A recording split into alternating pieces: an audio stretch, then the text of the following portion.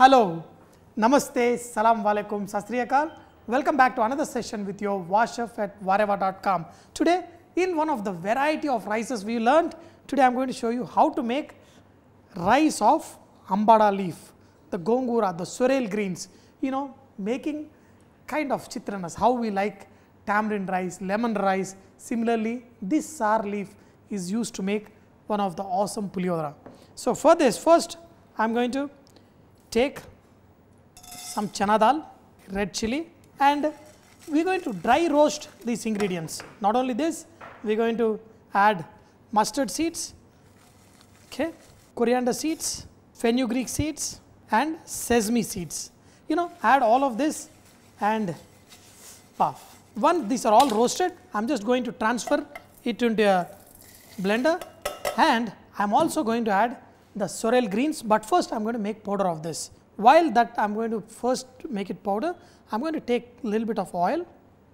In this, add hing, curry leaf, and just saute the curry leaves a little bit, and in this we are going to add this sorrel.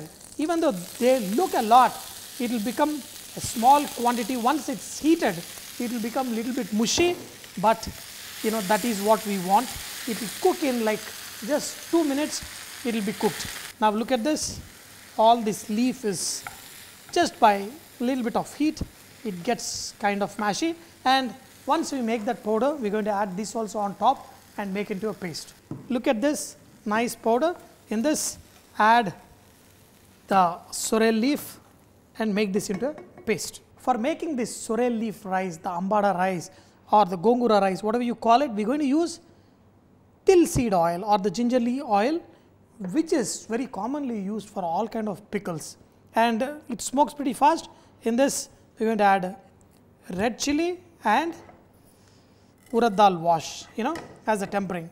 Here I am not going to add anything because rest everything is in here. And now also add peanuts, and we are going to roast them on a slower flame till the peanuts also get nicely colored. When the peanuts are also nicely fried, in this we are going to add some turmeric and the paste of this mixture, and just let's mix all of this, and also in this we can add some tamarind juice, and we are going to let this cook for around 2-3 minutes till you get the nice sweet aroma coming from this. And we got to add a lot of salt. I have to check. I did not add salt, so this is going to take good amount of salt. And then mix with this mixture. And I am telling you, this tastes great, especially if you are using gingerly oil. If you don't have, that's fine. You can use a regular refined oil. Just let this cook for 2-3 minutes. Once it is done, we are going to switch off the flame, and then we are going to mix it with the rice and try. For this kind of rice, just make fluffy rice like this, not like a mass. So just let it cool down. That's when we are going to add this chutney, gongura into this. First add little and mix it so that whether this is enough or not. But if you want more, you can always add a little more of this paste, and you will have this fantastic Puliodhrai of this sorrel greens, sour greens. Already. I have to tell you something. Whenever I make this rice, one time is not enough. So what we do is, we make more of this mixture, put it in a bowl and put in the refrigerator.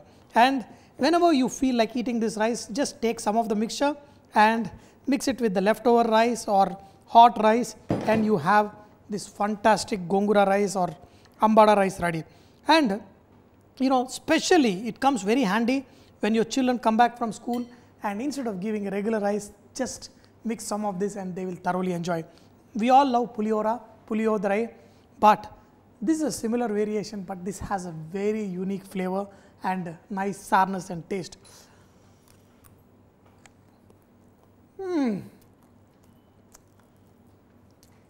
You can also add some raw onions and green chilies to it, and it will be tasting so fantastic. Dear friends, do not forget, VahRehVah is all about inspiring others to cook. So please post your recipes and cooking tips at VahRehVah.com so others can benefit. from your great cooking. Thank you.